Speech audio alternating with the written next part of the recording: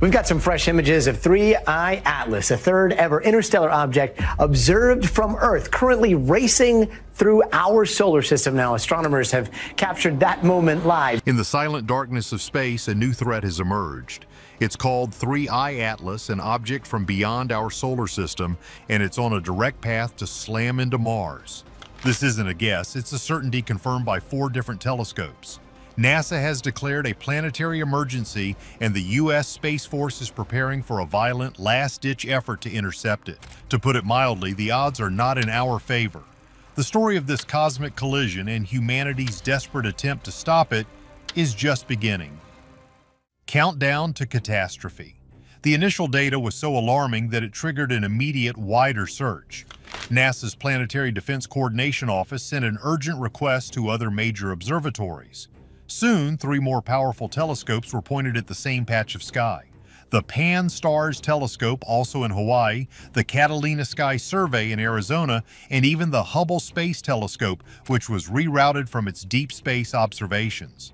One by one, they all confirmed the horrifying truth. The data streams, cross-referenced and triple-checked, all painted the same picture.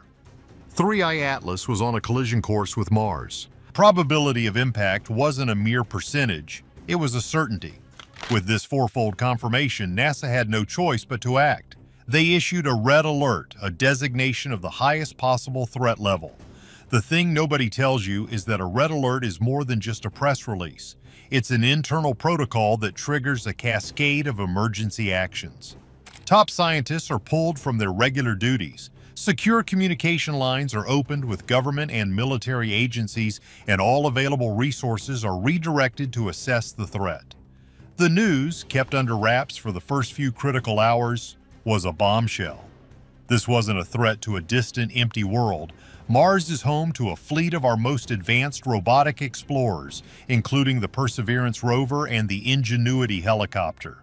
These missions represent billions of dollars and decades of human effort, all of which were now in the direct path of an incoming cosmic cannonball estimated to be nearly a mile wide. The most shocking fact is the speed with which the situation escalated.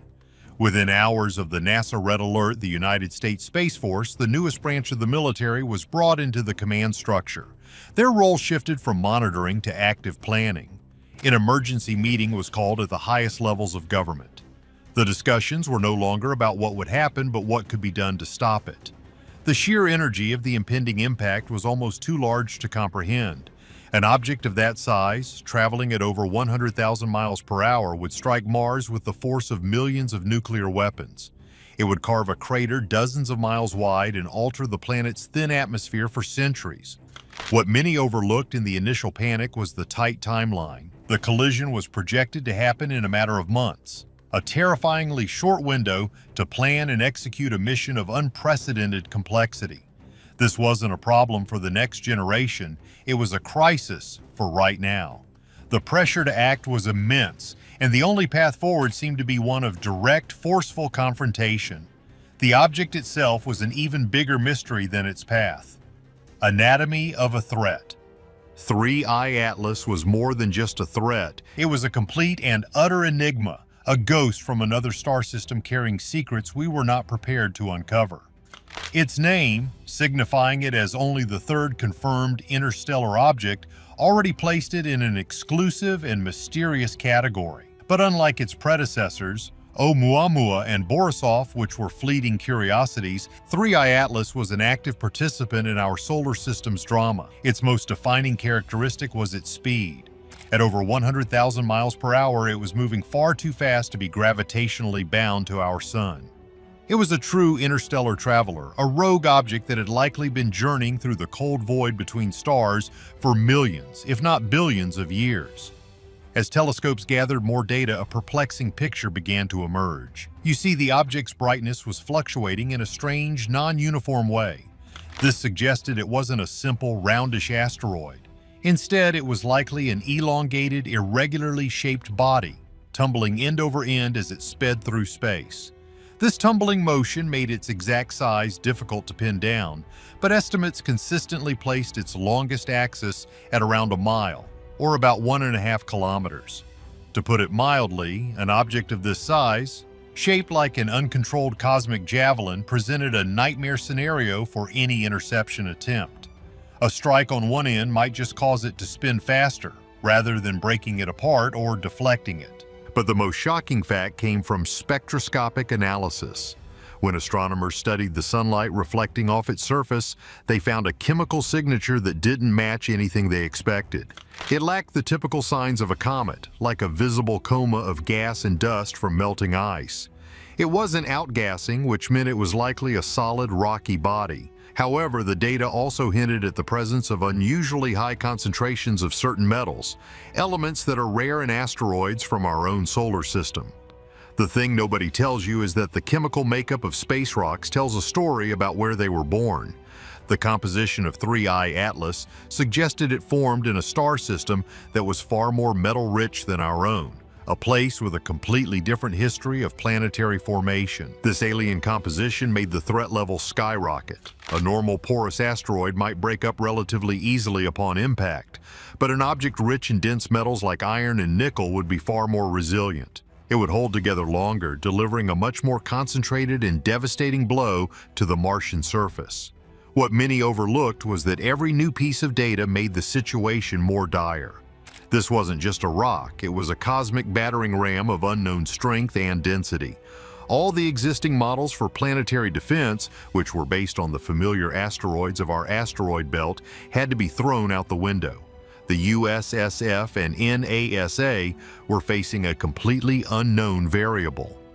The mystery deepened when some observers noted faint, intermittent radio frequency emissions coming from the object's vicinity. While initially dismissed as background noise or instrument error, the signals persisted, though they lacked any discernible pattern. This added another layer of strangeness to an already bizarre situation. Was it just natural plasma interaction with the solar wind, or something else entirely? Many people are crazy about theories involving alien technology, and while mainstream scientists dismiss such speculation, the unusual data kept the question lingering in the back of everyone's mind. For now, they had to treat 3I Atlas as a natural, albeit highly unusual object. But the truth was, they were preparing to fight an enemy they did not understand, and the weapon they chose would be humanity's most ambitious gamble yet: a violent response.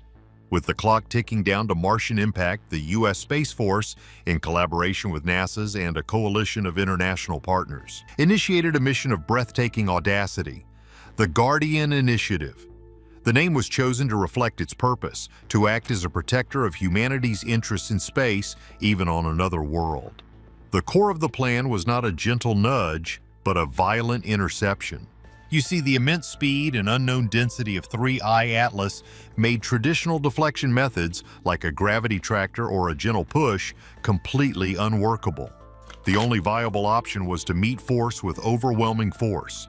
The mission called for the rapid launch of 3 separate spacecraft, each a weapon in its own right, designed for a single brutal purpose: to break the intruder apart. The first stage of the initiative was the launch of a high-speed reconnaissance probe named Pathfinder.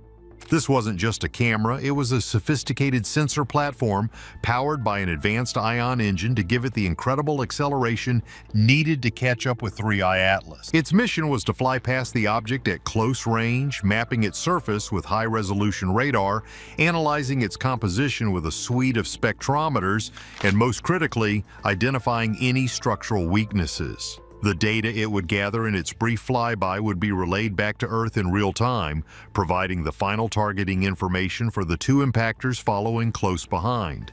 The thing nobody tells you is that a mission like this normally takes years to plan. The Guardian Initiative had to go from concept to launch in a matter of weeks. Following Pathfinder were the 2 main components of the interception: a pair of kinetic impactors named Hammer 1 and Hammer 2. These were not delicate scientific instruments. Each was essentially a 10-ton projectile, a dense mass of tungsten and titanium with a simple but powerful guidance system and a small rocket motor for final course corrections. Their design was stripped down for a single purpose: to deliver the maximum possible kinetic energy upon impact.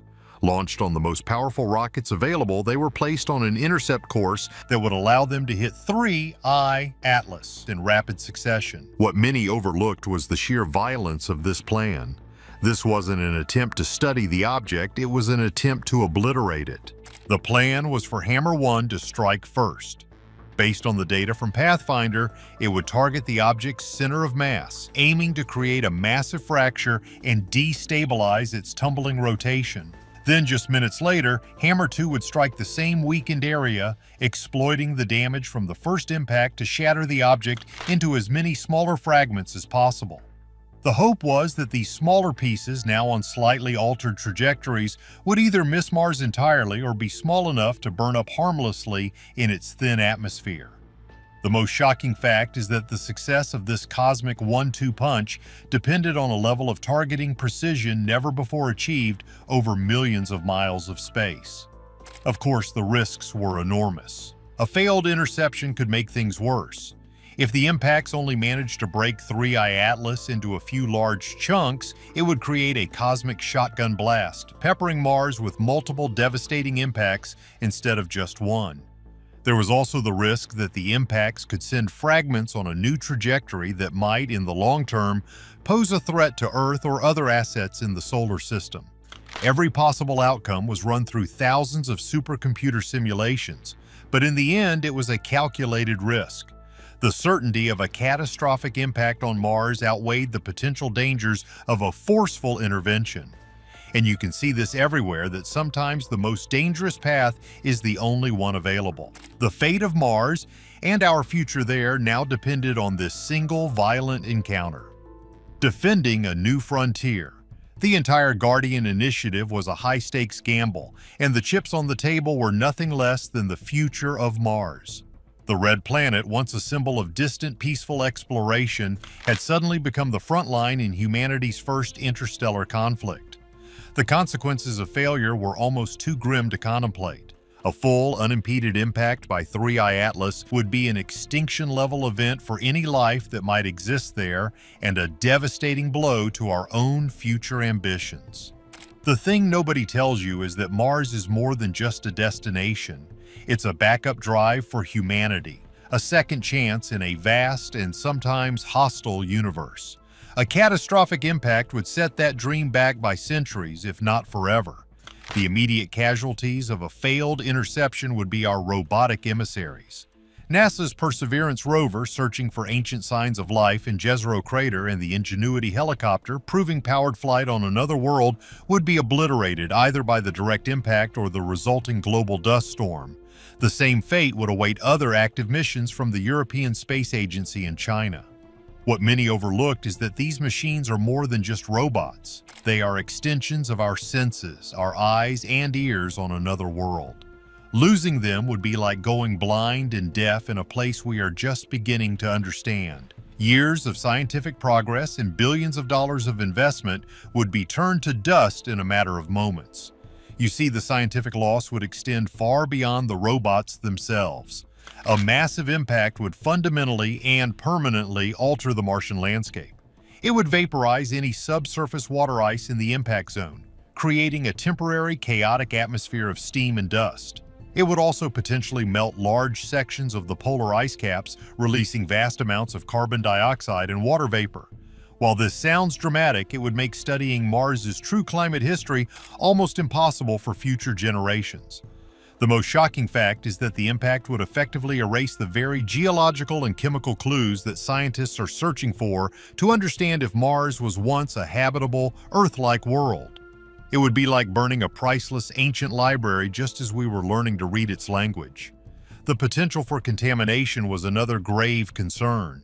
3I Atlas was an object from another star system, carrying with it the unique chemistry of its birthplace. A violent impact would scatter this alien material across the Martian surface. While the chance of it carrying any form of life was incredibly remote, it would introduce a massive amount of non-native organic and inorganic compounds. The threat of 3I Atlas has forced us to confront our place in the universe. Are we destined to be victims of cosmic chance, or can we become guardians of our solar system? Like and subscribe for more.